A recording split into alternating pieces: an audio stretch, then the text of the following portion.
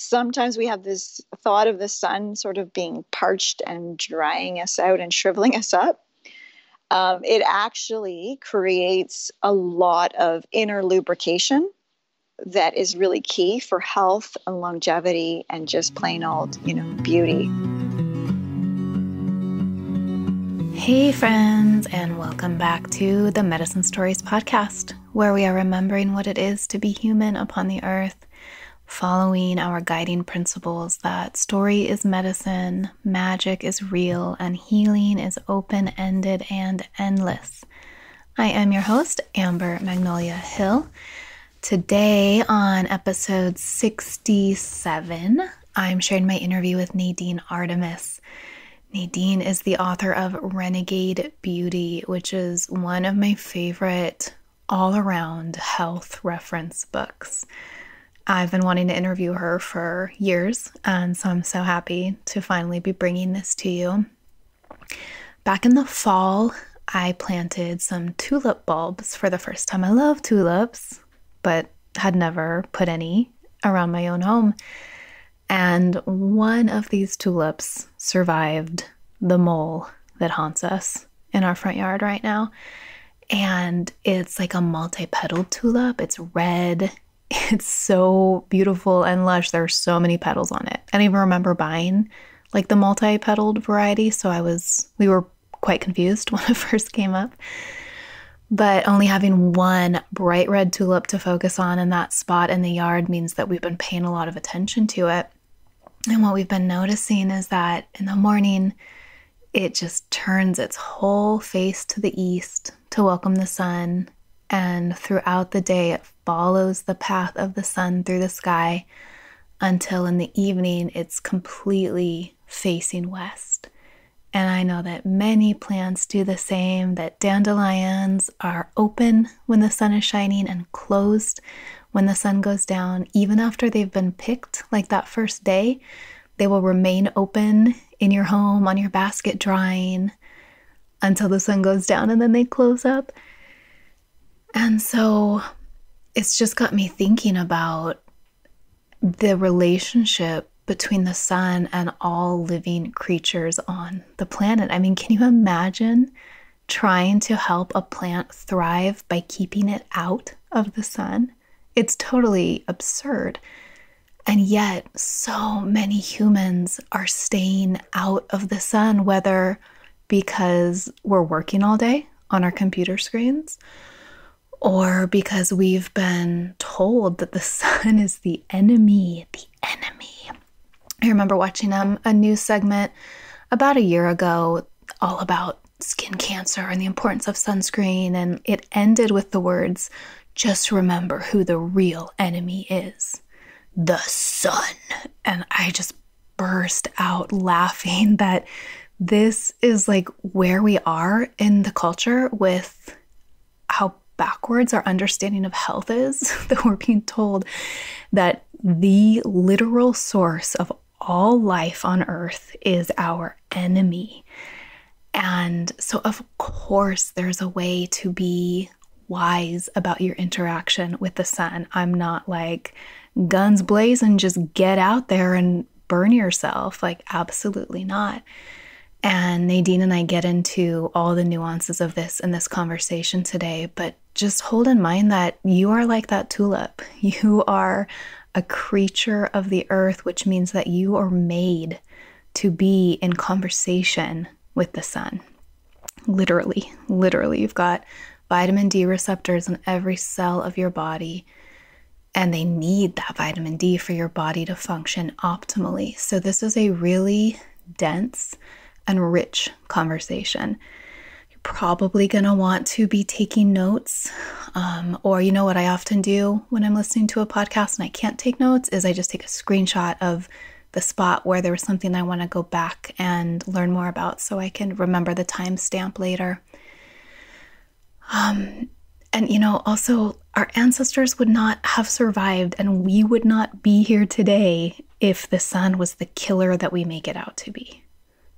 Just another thought to hold in mind, as you probably have a lot of very old beliefs overturned during this conversation today. I know that my mind was totally blown when I first started learning about Nadine's work and many other people's work too, and about the importance of sun exposure. Just goes against everything I've been told my entire life. So also, if there's more information that you want at the end of this very long conversation, it's absolutely going to be in Nadine's book, Renegade Beauty. So if you find yourself having more questions, check out her website, Living Libations, and check out that book, especially specific recommendations for things to put on your skin before and after sun exposure. Although we do talk a little bit about that at the end of the conversation. I gave the book Renegade Beauty to my 13-year-old daughter yesterday. I was going through my book collection and getting rid of just a few books, and definitely not getting rid of that one, but she was with me when I was doing that, and I was like, hey, maybe you want to check this book out. And much to my delight, she took it. She never, literally, I don't think ever once, has taken my book recommendation, and took it up to her room. And this morning when I went in there, she was reading it, and I would never give her a book that I thought would give her the message that she's not beautiful as she is, that there are external things she has to do to make herself more beautiful. And that is not what kind of book Renegade Beauty is. It's about living truly in harmony with the elements around us, with the earth, with the plants, with the sun, so that our inner radiance can shine through. And there's a ton of good practical information, as you'll hear in this conversation, around the sun, around botanical medicines, breast health, what kind of deodorants to use, dental health, and the oral microbiome. Basically, any page she could open up to in that book, I am so glad that she's reading it and learning the information she's learning, because so many teenagers, she doesn't want to hear it from her mom.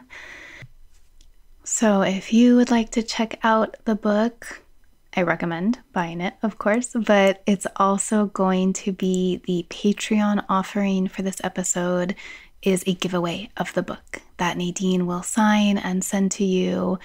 And so as always, you can enter this giveaway at patreon.com/medicine stories.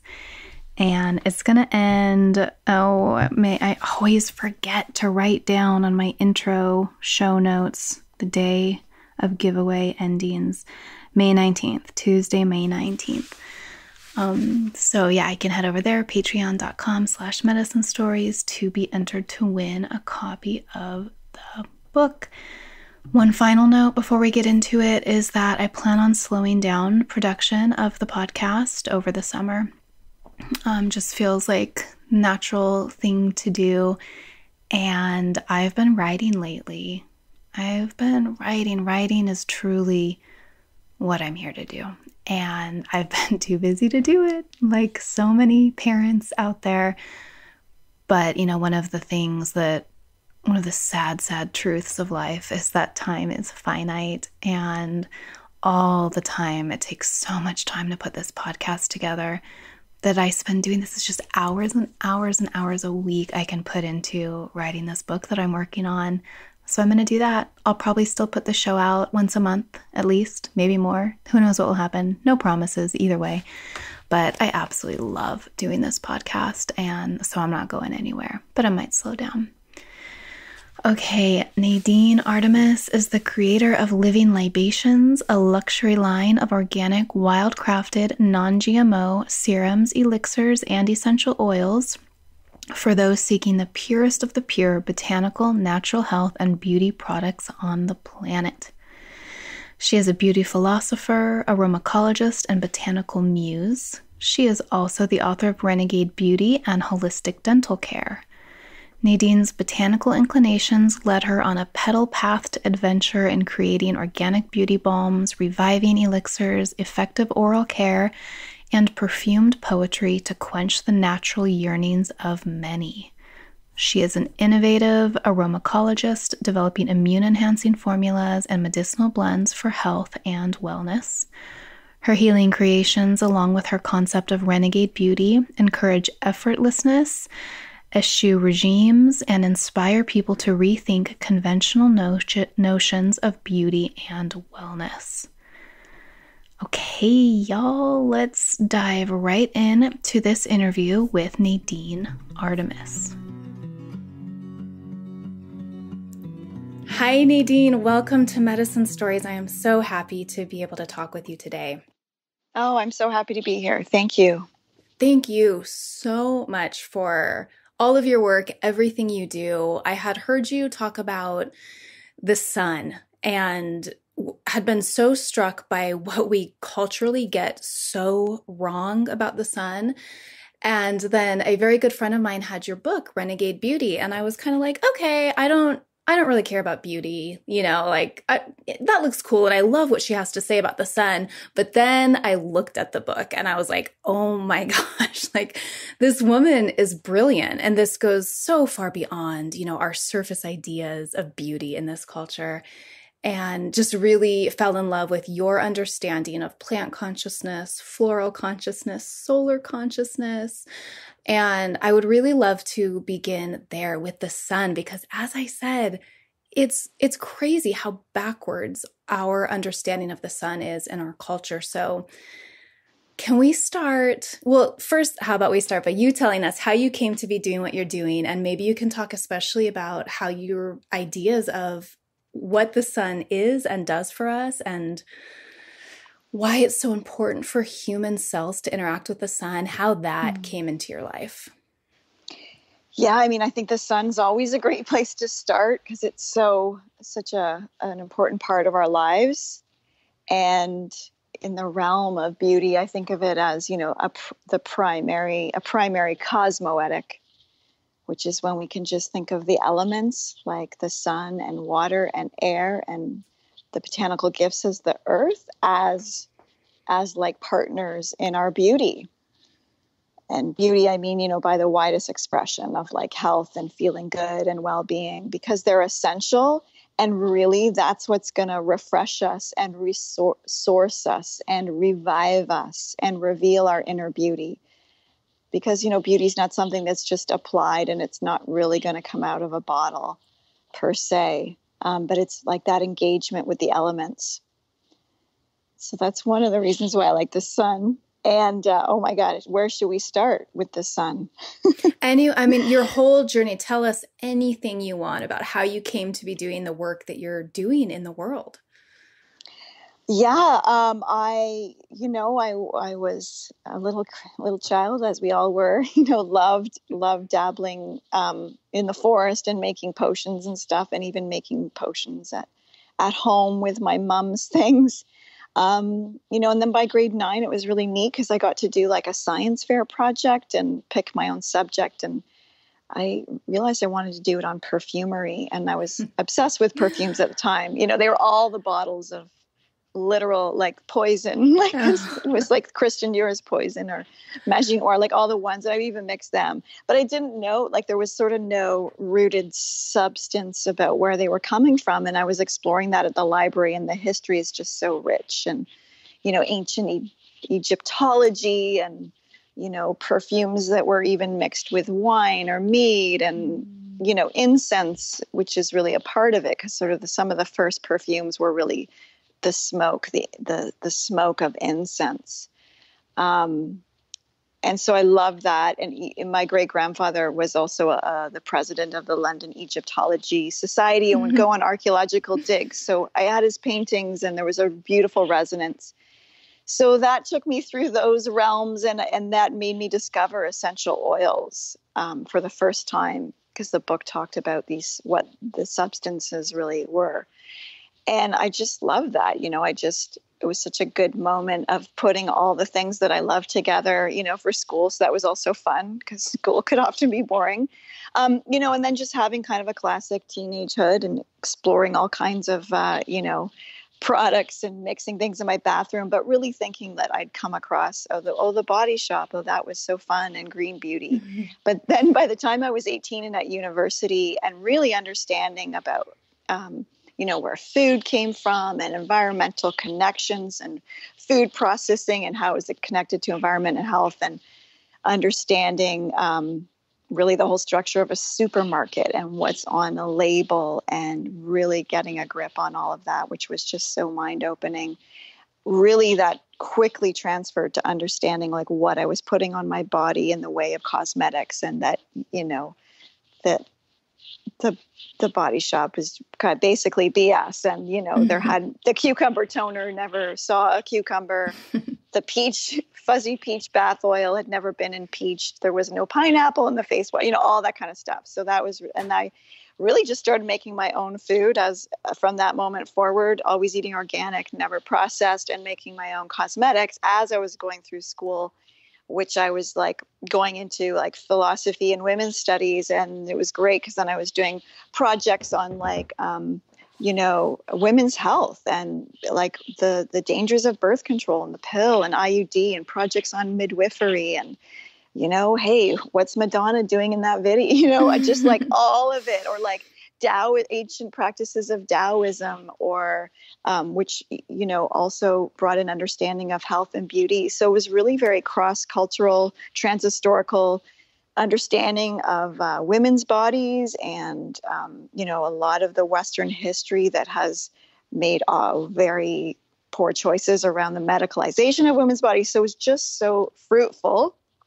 And I saw beauty and our understanding of it could be also this radical, avenue to really, beauty can be radical, and exploring what's beautiful on the planet can be radical.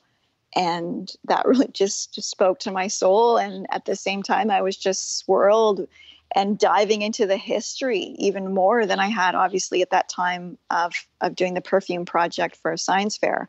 So I was reading ancient texts and looking at, reading about raw materials and ancient Egyptian recipes, and like, how could I get that? How could I smell that? I wanted to catch a whiff of, what it was like in ancient culture. So I had to remake things. And then I started importing essential oils because I couldn't find all the beautiful ones that I had read about. And then just really getting in touch with a whole other world of quality and smell that just was not what was bottled at the health food stores. And then I started a store, and, on and on it goes. Yeah, you followed what was calling to you. That's really beautiful. And I love hearing too that there's this like women's empowerment piece underneath it all. And of course there is, that makes perfect sense now reflecting on your book. I love the emphasis on breast health. But I'm curious, were you always a sun worshiper? Yeah, even though it wasn't allowed, but that was partly part of the fun too. Because in my school, before university life, I was always very much, questioning things. And it was a lovely challenge to all of my teachers, I'm sure. And I was at a private school, and we weren't, there was restrictions on uniform and stuff. And my mom was also just dutifully, put on your sunscreen and don't get burnt, as was normal for the time. So we would find all kinds of creative ways to get sun exposure, because all I knew was that it felt so good. Like I felt good. My skin felt good. I felt good physically. I felt good, emotionally. Like I liked the sunshine. So yeah, that's what we would do. We would line up at school. We'd kind of push down the socks, try and hike up the skirts. We'd put tin foil in our textbooks so we could get reflection off the rays. But we also had baby oil and stuff too, which, I would shudder at putting on my body now. Right. And then combining that with like swimming in a chlorine pool. Right. There's a quote in your book. I didn't write down who said it, but I know you were quoting someone else, where you wrote that the effect of sunlight on our energy system is like a battery being charged. And it's so true. Ever since I read your book last year, and I was like, oh my gosh, I can't believe I haven't been taking advantage of like the free thing in the sky that literally gives life to the entire planet. Without which we absolutely could not survive. And it has so many health benefits for us as humans that I didn't even know about. And so since then, I've really taken your advice to heart. And like today, it's finally warm and sunny enough to lay out for the first time in weeks. But I know that anytime, Same with us. Yay, even just for, 15 minutes, I'm recharged. I'm completely revitalized. It's like I just got a massage or some kind of body work done. It's so incredible. And it's so amazing that we're all overlooking that and being told this is bad. Go indoors, cover yourself. Oh yeah. I mean, and I love, I love the sun because we all get to feel it. We all know what I'm talking about. And then through history and, whether that's sort of like the recorded history or our artistic history or our philosophical history, I mean, there's just so much juice, right, with the sun. And then science, there's so much fascinating science around the sun that on one level, I could just study that for the rest of my life. I mean, I got too much other stuff to do, but it's so rich and juicy, So, I mean, I was so happy that I had a chance to write about it in a deeper level, or even to talk about it now. I mean, from the beautiful books that were written around the turn of the 19th century, there's so much good stuff that now that we have like a deeper understanding of science on some level, that we can like look back and then combine that previous knowledge with our current knowledge, which is so rich. And and then we've got the current studies, which there's about 3,000 studies that show in varying ways that when we are amply supplied with vitamin D in our vitamin D receptors, that, all of these diseases, are less of an issue. Like literally, to be sufficient in vitamin D, your chance of developing breast cancer is slashed by 50%. The number one cause of juvenile diabetes is a vitamin D deficiency in the prenatal period for the mother. Like so many connections, and then many types of cancer or MS, like all these things can really get solved with vitamin D. So a question for our modern times could be, do we just forgo sun contact and take vitamin D because we have it now? Obviously we've had it for a while. And there is some kind of food sources, but a lot of it's more like looking at the food sources to kick in sort of these different catalytic actions in the body, which is sort of another path, which we can totally talk about. Yeah, I have questions. Yeah. But the thing is, at the heart of it all is we're thankful to have the vitamin D, but it's a different kind of substance. And it's a fat-soluble substance. And it does show that even through supplementation is valuable for many people, for their overall innate immune system and health. However, when our skin interacts with the sun, it's a water-soluble vitamin D that's created. And then a whole bunch of stuff, that's for scientific words, stuff happens in the body that we know of, and there's going to be stuff that we don't even know of yet. Like very necessary and healthy microbial peptides are created, which are just so essential for the immune system.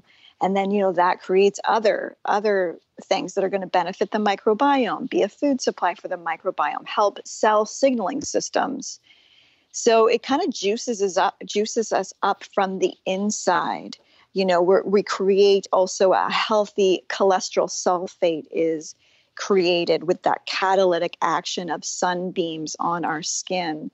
And that's a very essential cholesterol sulfate that is essential for the sex hormones, among other things. So while sometimes we have this thought of the sun sort of being parched and drying us out and shriveling us up, it actually creates a lot of inner lubrication that is really key for health and longevity and just plain old, beauty, for lack of a better word, like as in beauty, as in good, healthy skin and that glow, and helping to get rid of acne or eczema and keeping the topical microbiome system on the skin healthy. And it's interesting now because, we're blaming some skin conditions on the sun that actually have their roots in other things. Like most melanomas not melanoma, melasma, which is the hyperpigmentation of the skin. Most of that is caused through dietary ingestion of polyunsaturated fatty acids, like our country eating, 20% of their fat from mazola and canola and those really unhealthy rancid oils, or applying things topically to the skin that are chemicals like sunscreens and then going into the sun, or, hydrating with things like Coca-Cola and then going into the sun, different things. So we really want to think about what we're offering to the sun with our bodies, but also know that the injections and the self-tanning sprays and all of that are actually like what we're kind of doing to make up for the lack of sunlight is actually harming us more than the sunlight. Mm-hmm. And you could probably write a whole book on what we're doing to make up for the lack of sunlight. Yeah. All the ways that not doing what we are meant to do, what all of our ancestors did, what our species, like every other species on the planet, evolved doing, which is interacting with the sun. If we're not doing that, which we are literally told not to do, look at this cascade of health problems that can arise from that and all the things that we're scrambling then to fix in ourselves. I really love this idea that you bring forth of human photosynthesis. How literally, as you write, our cells are made to interact with the sun. We have these vitamin D receptors covering our body. You say even in places the sun doesn't shine. And, clearly the human body has evolved to take in the sun's rays and do all sorts of amazing things with it. You read that vitamin D repairs organs, boosts immune function, lowers insulin levels, reduces blood pressure, boosts neuromuscular functioning, and interacts with more than 2,000 genes. It's like, what's that? It's like epigenetics, right? Like we're using the sun to turn on the good genes and turn off the bad ones because vitamin D also makes apoptosis happen. It helps the cells kill the cancerous cells that are starting constantly in our bodies. Mm-hmm. Or just the cells that need to go. Mm-hmm. Apoptosis is cell death, and it's the healthy cell death. Right. Yeah. And that's so amazing. Fasting can help with that, long-term or intermittent, just eating good food. And oh my gosh, going out and being in the sun. That's amazing. Someone won the Nobel Prize for looking at that a few years ago, and here's like, oh, just go in the sun and do something you enjoy anyway. Yeah. Yeah. That was for heliotherapy and, meaning the sun, studying how the sun could, help with disease, help eradicate diseases. And that was at the turn of the century. And then there was, a lot of development in that area to where there was clinics in Switzerland in the 1920s where people were, healing rickets and a lot of bone diseases, tuberculosis, and really having amazing results. It was quite famous even worldwide at the time. Yeah. And then things turned after World War II where, we became a little more chemicalized as a nation, as really a globe, as a planet. And that's that's what we kind of have to undo. A lot of that fear and sort of lobbied, what I call it, we've been lobbied into a loss of sunlight, like literally by lobby groups, and then issues around skin cancer. That's a serious thing. Melanoma is not something anybody wants to get, but the studies and the science, and again, these are studies that I have in my book from, the New England Journal of Medicine, the Cochrane Review, which combines studies and then kind of does new data from there. So very, prestigious in some realms, resources, but just talking about, that it doesn't seem to be statistically correct that the sun causes melanoma, as people with more recreational sun exposure have less chance of getting it. The closer you live to the equator, the less chance you have of getting it. So, there's still a lot to learn, but I think it involves, there's probably some other underlying causes. And of course, we do want to be careful, and we don't want to get burned, especially repeatedly in the same area. Although there's a lot you can do to help bring speedy healing to that area.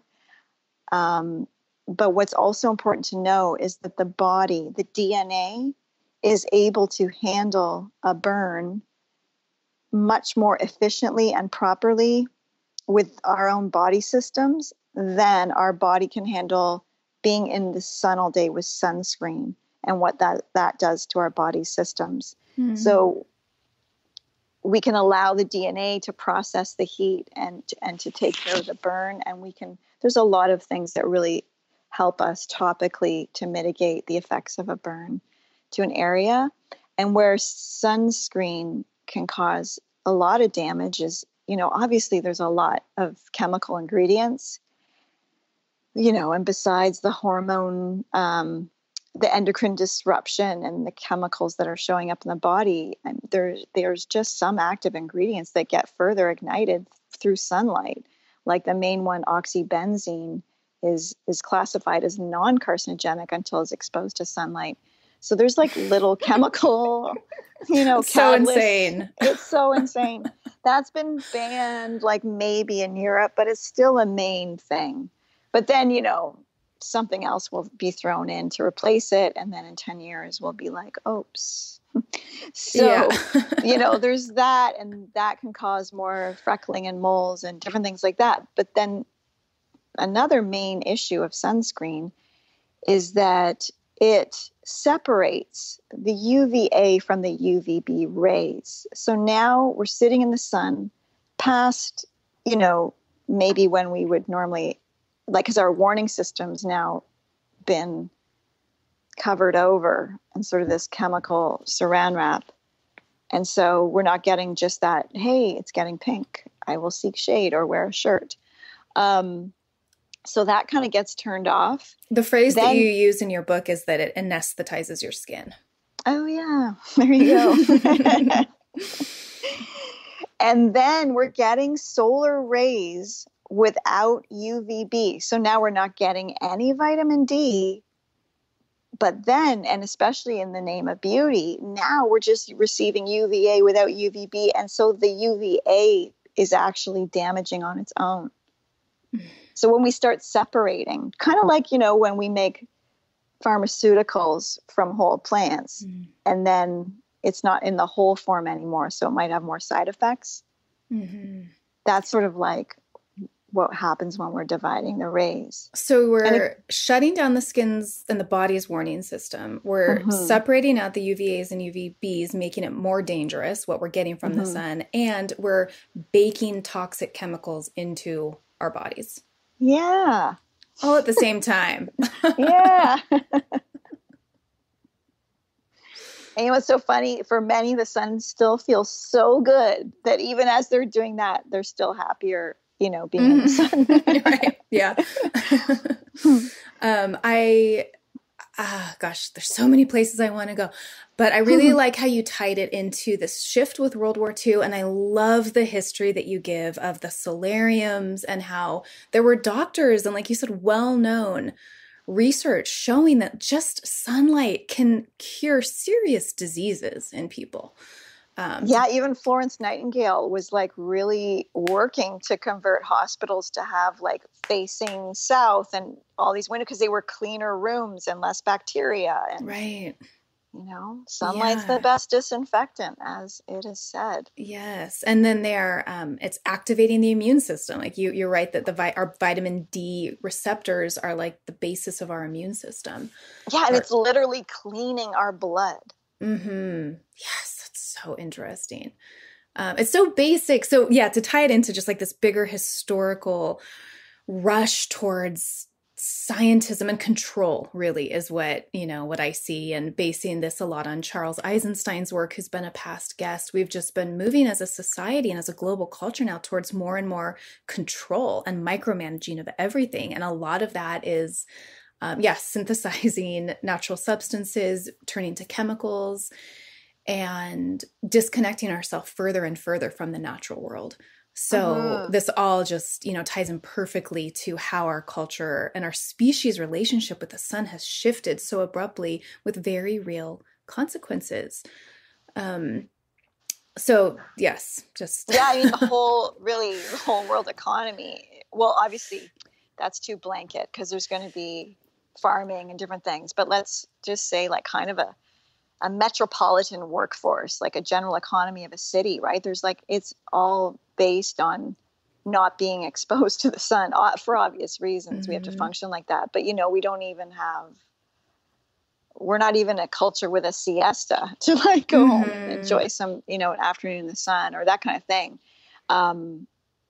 So yeah, it's going to take a lot to rework that kind of thinking, because once you really learn about the sun, you want to kind of get your exposure in as much as possible to kind of build up. You get out of a mind frame of like a winter vacation or like it's Saturday, because you kind of want to try and fit it in where you can. Like at work we have a sun deck, and it's literally like, please, go outside and have a break out there, have lunch out there. Because we kind of need to get it in our bodies. And going back to thus being a solar panel is you kind of, especially for us when we live in, I think you may have a winter too, or we definitely have from November to, March, the rays aren't really that long to generate a lot of vitamin D. So we kind of have to store up. And since I've been more committed to this and understanding on a deep level that like, it's not just great to feel the sun, but I really need to like build it in and have a base with my melanin that's just different. Like even in January now, my skin is just different than it was like 20 years ago. Because sure, it would be tan before, but like now I make sure that it's just really a part of sort of the palette of my body. And I can really just feel it taking me through the winter months when I've stocked up in summer. That's so good to know that you can store it up. And yeah, what I've learned from you, and I want to go back to melanoma and cancer, so don't let me forget, because I know people are still sitting at home going, but what about? But is to, as soon as you're able to, as soon as those sun rays are long enough, get yourself outdoors and in the sun early in the springtime and start acclimating your body to the sun, because of course you don't want to burn all at once. And that, that's what I've done my whole life is like June comes around and we're like, okay, let's go to the lake or the river. And then my skin is completely unkissed by the sun and I'm loading up the sunscreen or staying in the shade or getting burnt. And so starting last year after reading your book, I look, when is the right time for me to lay out? Is it a good enough day? If I have to put up like wind shields, I will, or neighbor shields. And it's amazing. It just, oh my gosh, it feels so good. It completely changes the course of the rest of my day after I've done it. And I was able to build up enough of a base tan last year that, I didn't feel like I wasn't afraid to not have sunscreen on when I was at the river. So perfect.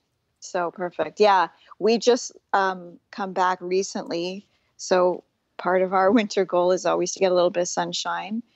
And then we just come back and then by the time I come back, so, the rays are getting long enough. And if it's a sunny day, like I'm out there and it's kind of fun when it's like, when it's colder air, it actually is even better for muscle tone. So it's like a very micro workout laying in the sun because it does create muscle tone. Yes. And then, and it's longer, like because it's like, so it's really nice, the early spring tanning, because you can really just drink it in. It's a gentler, softer sun. Everybody's going to be different, but most people, you could get a good hour if you can, And then I always advise to people, if you're worried about wrinkles on your face, even though once you really get into it, you realize it's probably not changing your skin tone in that way. If you're eating healthy and that kind of stuff and keeping hydrated, but, then just forgo the face and, you've got the whole rest of your body, the whole backside, the sides, and just bring it in. Yeah, I'm like constantly shifting angles, get the Yeah, side, totally. a little more of the side, the top side. Yeah, it's like gotta rotate. Yeah. So let's go back to melanoma and skin cancer. You really have, quite a well-cited section on this in your book. And like you talked about all the different studies, the meta studies, and there's even a whole book written just about like how everything we think we know about skin cancer and melanoma is wrong. And something that I find so interesting, not only did one study find that malignant melanoma is less common in children and adults who work or play outside, but another study showed that melanoma is far more common for people who work indoors. And it seems like especially that perhaps fluorescent lights can be a source of melanoma. Oh my gosh. Yeah. Yeah, which is huge. And then there's another, I don't know if it's the same study or if it's that one, but that was written before we had the whole workforce looking at a computer screen. Like, so now who's to say what's going to, you know what I mean? Right. Because now we're getting a whole other kind of light and way less. Like, we just have changed that so much. If you think about it, in the 90s, people were still using typewriter. I mean, obviously there was computers, but you know what I mean? Like, yeah, a lot of work was done like pens and papers and typewriters still. It wasn't guaranteed that like, because some days I'm like, wow, how is everything I'm doing mainly about a computer right now, except for my formulating? It's like every job seems to have come down to a computer screen at some point. Including podcast interviews. Yeah, there you go. Yeah, and that book is really amazing. It's really in depth. It's hard to find now because it's a thicker kind of textbook, but it's well worth it. Bookfinder is a great resource, and also in my book, I do list out some of the older books. So there's a lot more little rabbit holes people can go into. I've got like over 500 endnotes in my book, so there's I love that. I love all the citations. The book is called The Sun and the, quote, Epidemic of Melanoma, Myth on Myth, !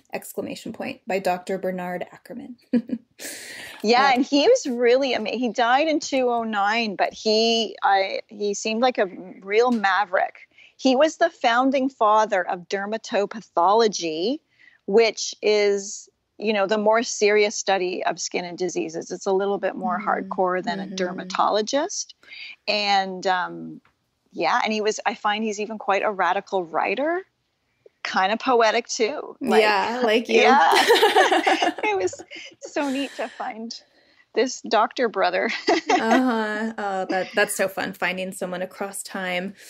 Oh, well, a friend of mine, her husband died very quickly within 2 months of a melanoma diagnosis a couple years ago. And they had 4 children. And, I forget how the subject came up, but something about he hadn't been outside much. He was even diagnosed in October, died in December. And I said, did he work under fluorescent lights? And she said, oh yeah, he worked in a warehouse.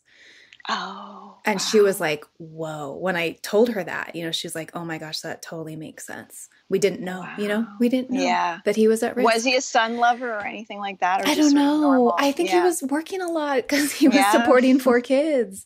Oh, yeah.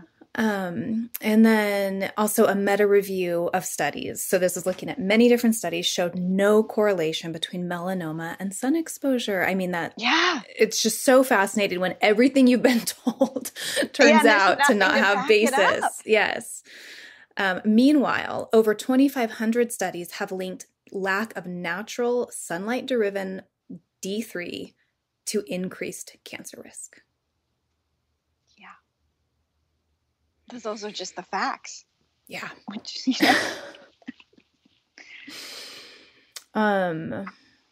Did I say increased cancer risk? I hope I did. I think so. Okay.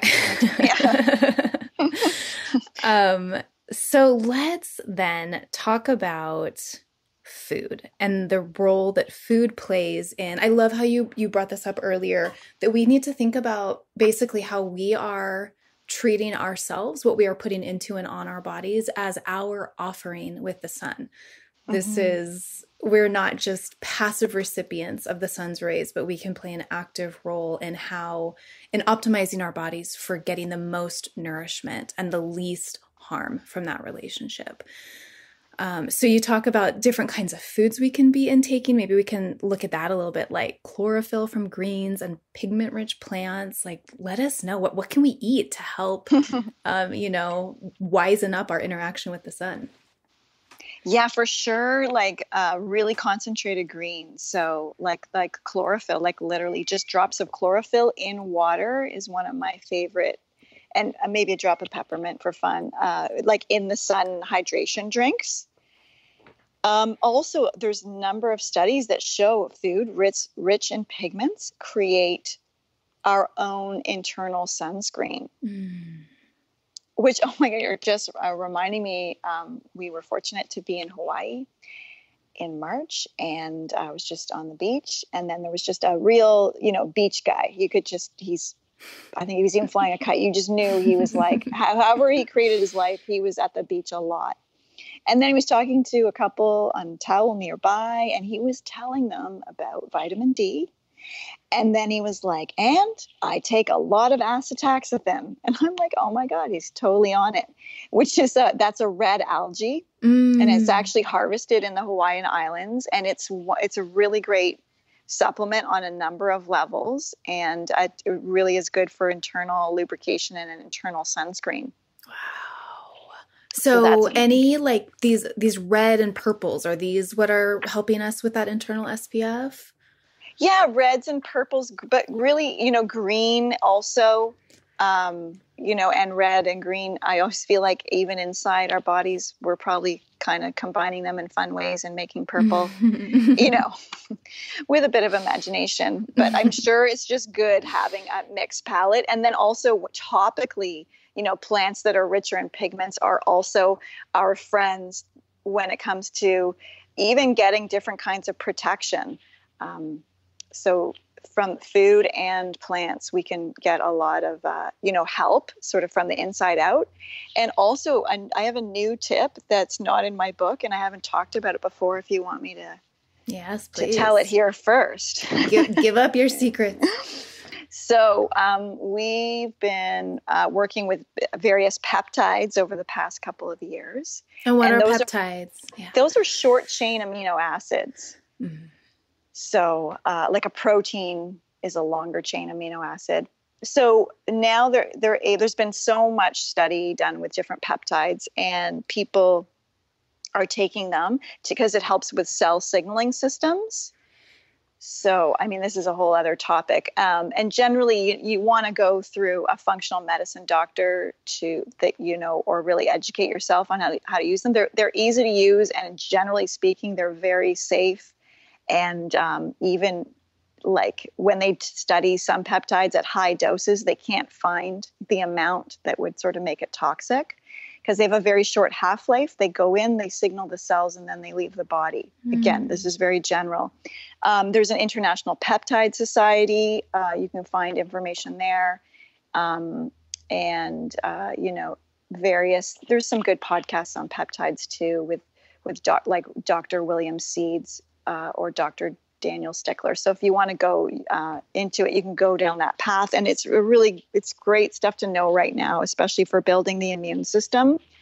And then there's different peptides that help even generate the kind of microbial peptides that get generated within the sun. And they are ones that help to repair leaky gut like no other, like dietary changes might repair a leaky gut. It might take years, whereas there are peptides that can really help within, a matter of weeks or months, depending on the person and the protocol. Wow. Yeah. So we could talk about that right now for about 20 hours, but I'll try and make it short. So the whole thing because this made me think about, so when we're working with food and pigment, because it's all about the melanin. And melanin, which is what makes us tanned or also gives us varying degrees of skin color, from Irish to African, it's about our melanin. And in the first layer of skin, the epidermis, which is so thin, it's only 1 millimeter thick. There's 5 layers. And the fourth layer, just before the basement layer, the basal cell layer, which is also referred to as the basement layer, is the melanin layer. And that's where you have the melanocytes and there's all that activity. So it's a deeper layer. And then there's a peptide called melanotan, generally with a number 2 afterwards. So it's called melanotan 2, and it's cell signaling for the melanocytes in the body. So besides a number of things that it does for immune system, it helps people that have had a mold exposure. It does also seem to have a good effect on libidos. The other thing it does is you get a tan with it because it's activating your melanocytes. So what we have been experimenting with is just doing like a one mcg, a very tiny amount. And most peptides are done through a subcutaneous injection, which is another thing, but it's it's like an insulin needle, and you just find a little fleshy part and put it in. It's easier than doing like a B12 shot even. So anyway, it activates the melanocytes, and then a tan is created, which is like the best sunscreen, so to speak. Mm-hmm. And then what I've also found in our experiments is that you need to take the melanotan, and you really only need one, depending on, I don't know, we already had a good base layer, but 1 or 2, and it's got to be in a time when you're going to have sun exposure. So in the middle of the winter, when you're not going to see the sun for a couple months, isn't the best time because it seems to just get further activated by the sun. But you literally have like the most even glowing base layer ever. And while we were traveling, we found it so awesome for our son, because kids, they just generally, they're not lying in the sun, right? It's like they're active, they're doing stuff, and it's hitting them in different ways. So, you may need to sunblock an area, or a part's going to get more exposure than the other. So anyway, yeah, he was game, and we didn't need sunscreen. Like, 'cause we make our own, like natural, Everybody Loves the Sunshine with zinc, which is different than a sunscreen because it blocks the rays. So if you can find something natural with zinc, it's got to be, not rancid and a good non-coated, non-nanoized zinc. That will just deflect the rays. So that's why zinc is an old time and very non-toxic sun protection. But it's going to it's deflecting the rays off your body. And then we make an Everybody Loves the Sunshine oil, which is like a golden tanning oil. It's going to, harmonize your time in the sun. You may get another half hour if you've got a good base tan, or for some people, if they're just starting out, it may add kind of another 10 or 15 minutes of priming their skin for the sun, so they don't get burnt. But it's not a sunblock, but it will prolong and get your skin harmonized to those sun's rays with the goal of tanning. Mm-hmm. And then the zinc is just like, I don't want, the sun on my nose or shoulders right now, so I'm going to block it. Yeah. But with the melanotan, the base layer is so thorough and complete that, and we've had other friends on the trip try it as well, and it was such a great thing.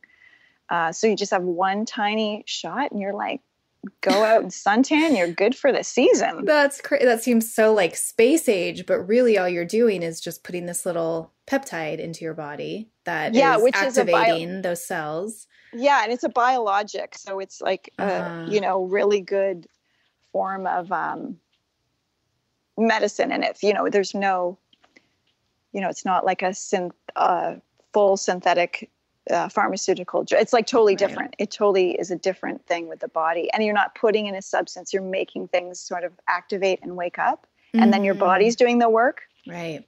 If that makes sense. So even for like in different, we don't know these realms, but sort of like the body, steroid realm of body working out, they've been into like human growth hormone for a few decades, but there was obviously issues with that because you're putting a hormone.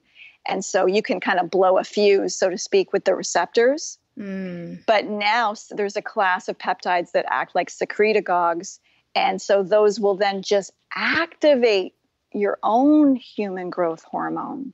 And so it's a whole other ball game. Wow, yeah. Because we still have all that in our bodies. It just kind of gets a bit dull as we have more circles around the sun. With aging, some of this activity gets decreased, but we still have like HGH in our pituitary gland, so it's just about signaling it.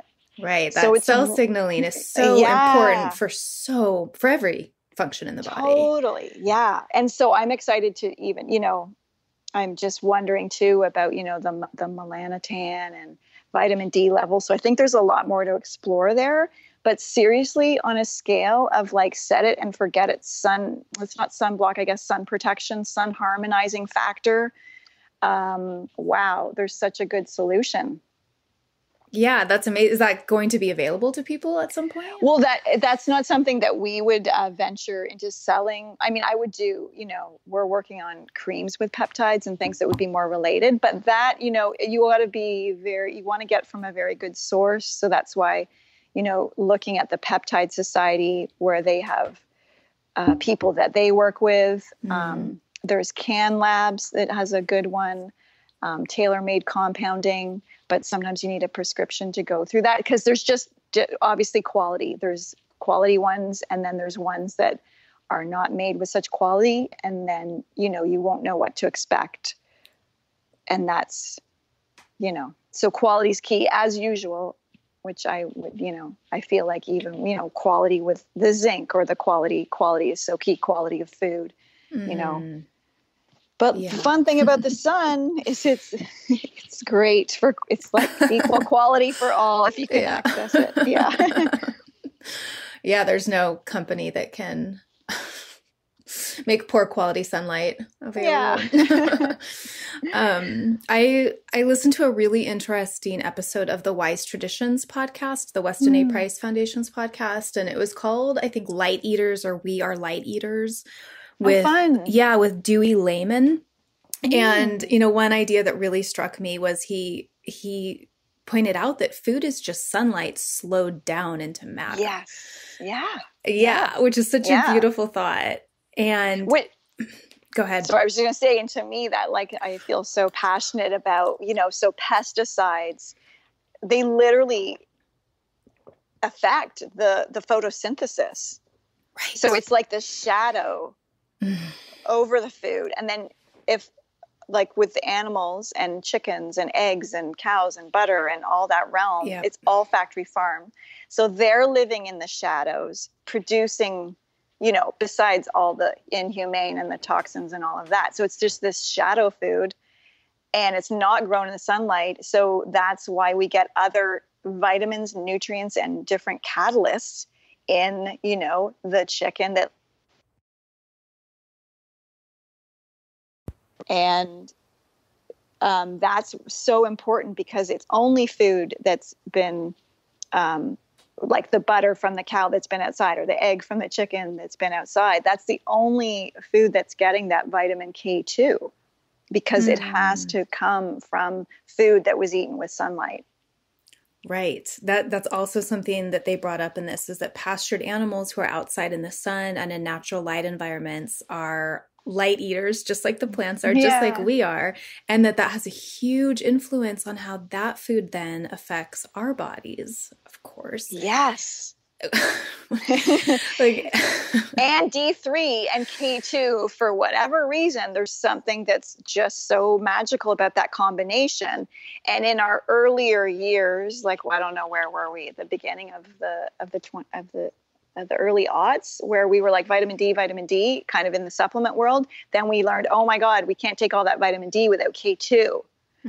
So you got to get the D3 and the K2 together. And then that's some special combination that ushers minerals into the bones. So then the calcium and the magnesium and the phosphorus go into the bones. And if we don't have the D3 and K2 in sufficient amounts, then the minerals just are just sort of floating around the bloodstream. But we need it in the bones. So D3, and as has been known in different ways since ancient times, the sunlight is so essential for bone growth and bone health. Yeah, talk about the Egyptian skulls.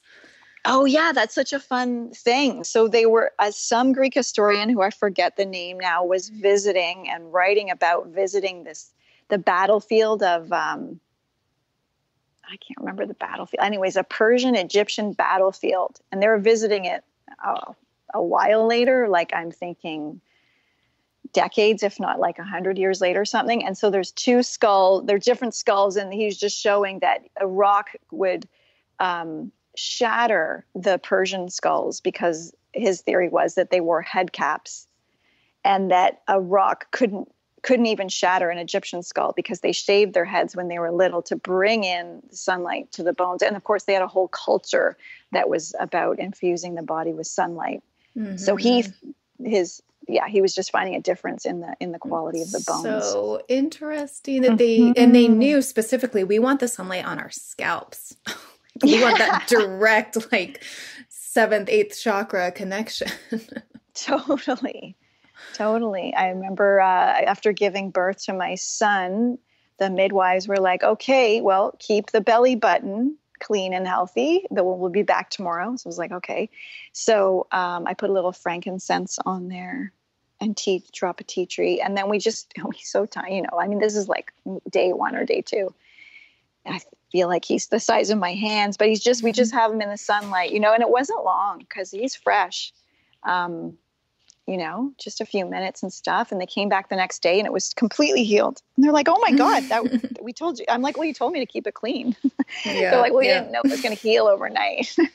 Yeah, it is incredible how quickly sunlight can heal skin conditions. Whenever my kids had diaper rash, or just get their butt in the sun for a few minutes and it's gone. I'm just putting this together right now. So I just want to go back to the way that the sun is intertwined with all the common food advice, which, really we should all be following. And I certainly do. So we talked about pesticides and the importance of organic, and then outdoors, grass eating or whatever, wild foraging, livestock animals. But then also in this podcast episode, which is number 177, again, of the Wise Traditions podcast, he talks about how important it is, so now we're getting into local food, to eat food that grows in the same light environment that you live in, because it's giving our bodies the right light information for where we are geographically located on the planet. That makes sense. Totally. I love it. I like that. I know. And then I also want to touch on mitochondria. So fascinating. And I feel like I can't learn enough about it, partially because it can be really confusing. Yes. but also it's so fascinating. If you dive into the mitochondria and peptides. Because are they feeding the mitochondria, giving it information on how all to different kinds create of things. The almost energy? Like just going like, oh, remember mitochondria, how you functioned at 20? That sounds amazing. Yeah. Again, that epigenetic information. Yes. What we can be doing to turn our genes on and off. Totally. So mitochondria are the energy producing parts of our cells. And most of us think, when we think of what feeds our mitochondria, we think of food and oxygen and air. This is what I often see people saying. This is what feeds your mitochondria. But sunlight is also very much feeding our mitochondria. And this guy, again, Dewey Layman, in that episode said that 2/3 of the energy in our mitochondria comes from the sunlight and 1/3 comes from food. I love that. It's amazing. And that when you are getting enough sun, you feel the need to eat less food. Yeah, generally. There's just there's a harmonizing going on. And that's supposed to be, said of sun gazing too, is that it's just providing other information at at those special times of the day. It's like another kind of diet, it's like cosmic ethers. Yeah. So this is my next question. Tell us about the role of vision and sun synthesis and sun gazing and sunglasses. Yeah. So sun gazing was new to me, and I'm like, what? So I'm excited to hear it straight from your mouth. Well, what's fun is I just recently, just through chance of, the weather and travel, and then having to travel to a few places, I just recently had, as I feel like a little miracle in life, 28 days in a row consecutively of sunset sun gazing, which is amazing because even in the summer, I mean, it's going to be cloudy or rainy Yeah. some point where we live anyway. So I'm fresh off of that. And I feel supercharged. It's a beautiful, if you just really like, just on the basics of like, watching the sunrise or sunset and taking that moment for, as much as, for that first 40 minutes and last 40 minutes of the day is totally special. And even if it, didn't do anything quote unquote magical, I think that's an awesome thing to do. It's very meditative. You can you feel gratitude. You tune into that consistency of the cosmos that is just like way bigger than our thoughts. So I think it's an amazing thing to do. And, it was practiced in ancient cultures. And yeah, it was said to, give prana and energy and nourishment. And people that do water fasting do try and do things like sun gazing to kind of get another type of prana. It does also supercharge the suprachiasmatic nucleus, which is in the center of our brains, and it helps our circadian rhythms, which is very, important. And many ancient cultures literally design. So I was talking about the structure of our economy doesn't really allow for engaging with the sun in a lot of areas, but really towns, so to speak, like ancient Egyptian kind of was designed around the sun, and ancient Greece because it was just such a part of their day. And now we're busy, we got work to do, we're in front of screens, eyesight is declining on so many levels. And, we need the sunlight more than ever to help strengthen our eyes. And in various books that help, like Take Off Your Glasses and See, or even Aldous Huxley wrote a book called The Art of Seeing, which was about his journey and his blindness, but also things that he could do to improve vision. And so we need to bring sunlight into our eyes. If you walk outside and you're immediately squinting, you're wanting to retrain your eyes and the muscles around your eyes to receive more sunlight to prevent eyesight declining. And if it's too much to absorb, even at sunrise and sunset, the light of the sun, then you can put a hand over one eye at a time and just allow one eye to bring in the light. And then that will strengthen your eyes. But if you go out in the middle of the day and it's sunny and you're like, whoa, you want to improve that. That's a big sign. And that's very important for growing eyes to, see horizon lines, be outside, engage with sunlight, and get out from under the screen so that the eyes literally develop.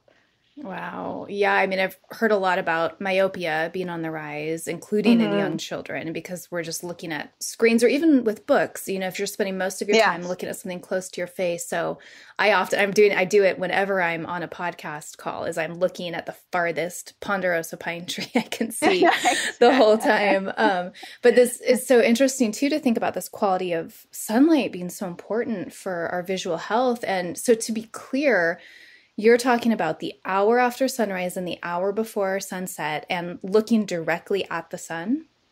Yeah, depending on where you are and how strong it is. It's like somewhere between an hour to 40 minutes. Mm-hmm. Totally. It's safe at that time. But obviously, you might have to adjust your eyes a bit, but and it just feels good. And if you can, get your bare feet on the earth at the same time, all of that's going to help. And I did want to also mention, and because you mentioned about sunglasses, so a really neat thing that came out of those clinics in Switzerland, in Lausanne, Switzerland in the 1920s, where people were coming all over the world to heal. And it's really, I do recommend just looking on Google for images of that, because you can see Dr. Auguste Rollier and these clinics, which look like hospitals with huge verandas, or kids walking around in the snow with kind of these just little diaper shorts on so they can get full exposure. And then also some of the before and afters of like kids kind of hunched and not good bone formation. And then like many months later, having a little healthy glow and sitting upright. And it's just simple, sweet healing. Mm-hmm. But he found that if you wore sunglasses, you wouldn't get any of the benefits of the sun. But if you were in the shade, like a shadow under a tree, you could still get benefits of the sun. from obviously not tanning, but in the vision and eyesight. But the really healing wouldn't occur for people even if they were just sun tanning with the sun. So there's something about the sun receiving the rays and not blocking it. Now, obviously, there's going to be times for sunglasses, like driving, and there's moments. But just like when you're really doing your sunning, you want to go for it. And, and then if you're gardening or doing different things, then I think if you can, don't wear your sunglasses. Yeah, that makes so much sense to me. I don't like sunglasses. I feel like I want to see the world as it is, for sure if I'm driving and there's a glare, but there's my whole life, people just love their sunglasses, but it always kind of felt like weird to me. Yeah. Like, I don't know, almost like I knew I was blocking out something important, or I just wanted to like see the world as it is, Totally. Or interact with it as it is. Yeah. I felt the same way. I mean, I always liked having a pair, but, definitely I'm always like getting them off my face and just being with the sun. That being said too, and all about eye hygiene, I do really recommend, downloading something like Flux onto your computers, which helps manage the blue light. iPhone, I have my iPhone on night shift 24 hours a day. And I just take it off to edit a photo. And then definitely once the sun goes down, I have my blue blocking glasses on for even in the middle of the night, if I had to get up and maybe check the time or something, I put on my blue blockers. Yeah. Just to not get that like shock to the system. Yeah. I am so glad to hear I'm not the only one who's red shifted all day on my phone, because my husband's like, what? Like, it just like hurts my eyes. It's weird. Oh yeah. Now without it, I'm like, oh my God. Yeah. To think, especially at night, that I ever looked at that. I know. Full force, especially. Yeah. So I also just want to put in there that you recommend when people are just starting sun gazing to do 20 seconds the first day and then add 20 seconds a day. So you're not starting like full on. Yeah. And use your intuition on that. And, I don't know how much indoor work or screen work you've been doing, but you can build up to it. Just like tanning, Yeah. Yeah, that makes sense. I mean, and yet another thing, that we've been told our whole lives, if you look into the sun at all, like you will go crazy and die. Yeah. I mean, it's not something you need to do at high noon, but still. Okay. And I just want to say now, because people likely have other questions about like, how exactly should I be laying out and stuff? And you just cover all of this in the book. There's so much information and a lot more than we can go into. But one more thing, and you cover a lot in the book. Like I said, you have the chapter on breast health, which is amazing. And then I was so surprised to see this chapter on oral health in there. I've been really passionate about dental hygiene ever since I first took a course with a woman named Rupam Henry a few years ago, or 10 years ago, at the Women's Herbal Symposium. And it's been one of those things that's just like, everyone should know this. This should be such basic human knowledge. And so I loved this chapter. You really blew my mind. And I wanted to read just one sentence. It's actually two. And just kind of, let you riff on them before we end our call today. So you write that the mouth is the principal portal into our bodies. It interfaces with, absorbs, and assimilates our world. The endocrine, immune, and digestive systems are intimately bound to the microbiome of our mouths. Oh. Most people don't know that. Yeah. Yeah. That's a huge, huge conversation. But yeah, the oral microbiome is so key, along with the skin microbiome. But of course, the oral microbiome hooks up to the gut microbiome. So there's a very, deep connection there. And then, of course, that whole microbiome system is connected to the brain. So yeah, dental health really does affect every part of our body. And I love that chapter because it's good. It's, there's a good range, and there's also really practical things on, root canals and wisdom teeth, that kind of stuff. And I did write a book. My first book was Holistic Dental Care. So that's an easy read. And then, but there was, some new stuff in the dental chapter as well. But I think that the dental chapter is pretty deep in Renegade Beauty. You could totally just start with Renegade Beauty. Yeah. And then we offer like free consults. Like there's no strings attached. It's literally like you can ask us anything on health and beauty. And, Joy was deeply trained and educated by me, who does the consults. And we, ask us, you can send us in emails about oral care, and we'll maybe have an answer or direct you to some resources. So we're happy to help. And there's also a number of articles on our website too about braces and that kind of stuff as well. Wow. And our 8-step protocol. Awesome. I'm also going to be interviewing Rupam, who I just mentioned, on this podcast in a few episodes. So great. For people who want to hear that. I don't want to go too deeply into this right now, but I've been following a woman on Instagram. Her name there is organic_Olivia, and she's an herbalist, and her parents have COVID-19 right now. And so she was doing some really intensive care with her father before he got admitted to actual intensive care unit. And she has a really scientific mind and has been going just deep, deep, deep into research papers connected to all this. And one thing that she's finding that a lot of doctors who follow her are confirming, they believe is also true, is that it's a secondary bacterial infection that really makes the coronavirus so lethal in some people, especially in the lungs, and causing the pneumonia. And it's Prevotella, I believe, is the name of the bacteria, and that its Prevotella overgrowth is immediately linked to poor oral hygiene and dental health.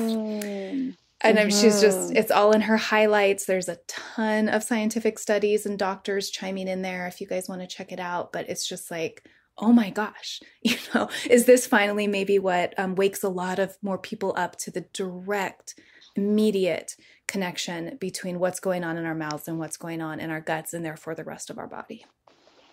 I love that. And sealing those leaky guts, because I think, a cavity and bleeding gums, it's sort of like leaky gums and a leaky tooth. So we got to really take care of that connection. Yes. And I'm sure too, this is also just to kind of tie back in where cell signaling comes into play. I know it does with leaky gut, at least, you need all the cells in your body to be in communication with one another. And I would totally. And of course, as you said, the sun helps with that. Where some of the immune peptides are working is really in that cellular infection and preventing the virus from repeating itself. Right. Oh, yeah. So fascinating. so fascinating. And of course, there's a ton of science around vitamin D preventing viral infection in general. Yes. Yeah, seriously, get out in the sun. Yeah. What better thing to do than to just start now, because it's spring for a lot of us, and get out there. Because if this is going to, we might have our peak and it might carry on, then we really, vitamin D and building up your immune system through sun tanning is fun and totally effective. Yep, absolutely. I've just been doing it all February and March, is any day I could, as coronavirus was making its way throughout the world, and feeling really grateful to have something so simple that's available to me. And I'm getting my 3-year-old naked as often as I can too when she's outside. Okay. Oh, Nadine, thank you. I'm so happy to finally connect with you in this way, and so grateful for you for bringing this knowledge forward that can be helpful for so many people. Absolutely the most just beautiful, information-packed, poetically written book, Renegade Beauty. Reveal and revive your natural radiance. And just please tell people where they can find you, or any offerings you have, or just anything you would like to share about that. Oh, sweet. Well, we're livinglibations.com. You can find me on Instagram at livinglibations. And they've got, really, Renegade Beauty, if you want to know more, really is like my whole heart and brain in a book. And again, email us or ask any questions, and we're happy to help. That's amazing also that you do that. That's so great. Okay. Thank you so very much, Nadine. I am going to, it's just about the time that my naked sunspot is sunny right now. So as soon as we hang up, I'm stripping down and laying out. Yay. Okay, have fun. All right. thank you for taking these medicine stories in. I hope they inspire you to keep walking the mythic path of your own unfolding self. I love sharing information and will always put any relevant links in the show notes. You can find past episodes, my blog, and our handmade herbal medicines at mythicmedicine.love. We've got reishi, lion's mane, elderberry, mugwort, yarrow, redwood, body oils, an amazing sleep medicine, heart medicine, earth essences, so much more than I can list there. mythicmedicine.love. While you're there, check out my quiz. Which healing herb is your spirit medicine? It's fun and lighthearted, but the results are really in depth and designed to bring you into closer alignment with both the medicine that you're in need of and the medicine that you already carry and can bring to others. If you love the show, please consider supporting it at patreon.com/medicine stories. It is so worth your while. There are dozens and dozens of killer rewards there, and I've been told by many folks that it's the best Patreon out there. We've got ebooks, downloadable PDFs, bonus interviews, guided meditations, giveaways, resource guides, links to online learning, and behind the scenes stuff, and just so much more. The best of it is available at the $2 a month level. Thank you. And please subscribe on whichever app you use. Just click that little subscribe button and review on iTunes. It's so helpful. And if you do that, you just may be featured in a listener spotlight in the future. The music that opens the show is by Marie Sue. That's MarieeSiaux from her beautiful song, Wild Eyes. Thank you, Marie. And thanks to you all. I look forward to next time.